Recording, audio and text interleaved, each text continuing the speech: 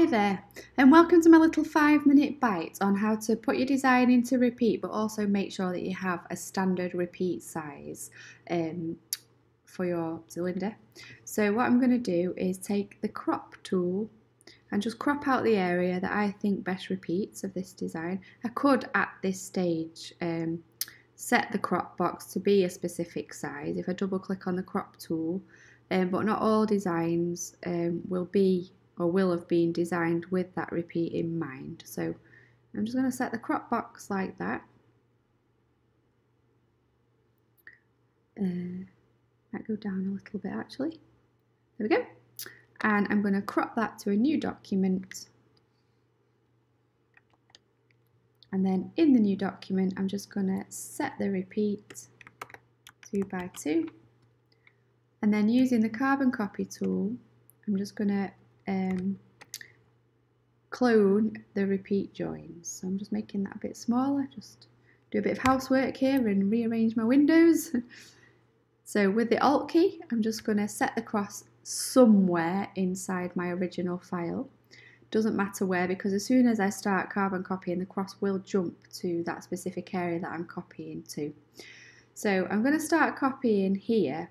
But I don't actually want to copy from this flower, I want to copy from this flower on the left. So what I'm going to do, as I start copying, you can see the crosses jumped to the top right hand corner, but I actually want to copy from the top left hand corner. So with the arrow tool on my keyboard, the left arrow, I've jumped across to the left hand side.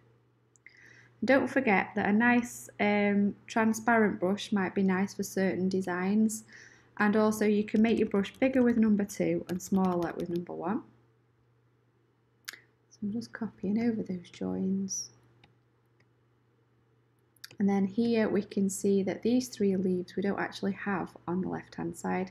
So with my right arrow on the keyboard, I'm going to jump to the right hand side of the crop box. And again to the left just to fix this grey leaf here. And then I've got my across. So don't forget that if your cross does go into the grey area, which it has done in the original file, you can use the escape key to bring it back, or you can use your arrows as normal. So I don't actually want to copy from, maybe I'll just do the tip of that leaf there, but then I'm going to go to the top, so use my up arrow just to copy in the tip of that flower there. So once I've done that, I can close the original. I'm going to go back to my new file, which now repeats. You might find as well that you maybe want to maybe fill in some of the gaps and maybe do a partial image of a certain motif. So maybe you want to take this flower here and pick it up, and don't forget, use the origin tool. The shortcut is Z to place that where you like it.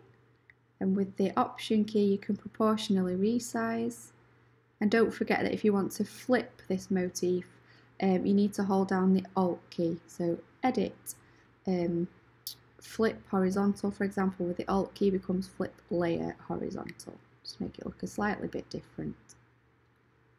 And then with the mask here we can blend that in with the background, just get rid of those bits. And the nice thing about only working on the mask is that if I make a mistake like that, we can paint that back in.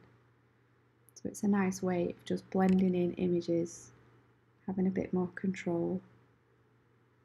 So that'll do, I think, for now. And then when you're happy, you can activate both the original image and your partial image and fuse those together to flatten it. So if I just go to one repeat at the moment and we go to edit resize, we can see now that we've got a repeat size of 37.6 by 67.202. So I'm going to resize this in one proportion. So I'm going to make the width 32, which then you can see proportionally changes the height to 56. So if I want to have 32 by 64 in the end, if I just do this now, so I've made the width 32, and then what I'm going to do is make a crop box to be 32 by 64, but I'm not going to have it so that it's centered. I apologize for that. Like that. So, and then I'm just going to crop that to add that extra information at the bottom of the design.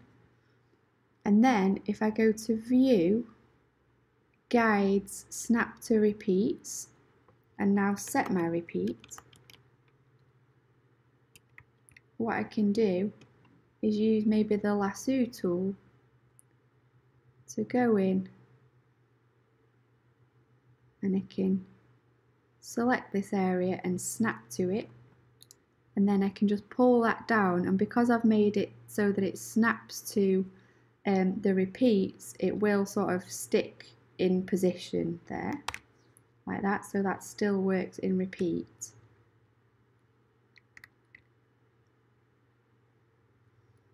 And just start to move things around.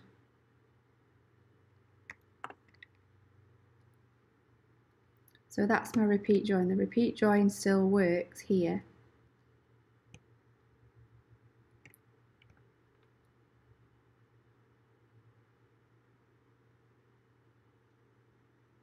Maybe I just bring these ones down.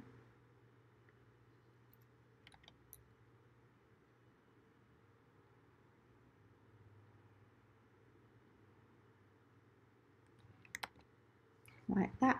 And then the repeat join still works. I've just got to worry about filling in the gaps here, but at least I know that the joins work. So again, we could start to maybe think about taking different motifs.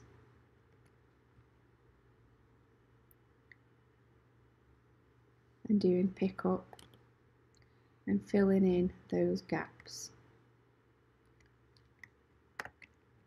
Just flip that around and we can fuse those together. So my one repeat, it does still repeat over the join if I just take away the frame. And my one repeat is now 32 by 64, but what we could do is set the repeat to be 2 across,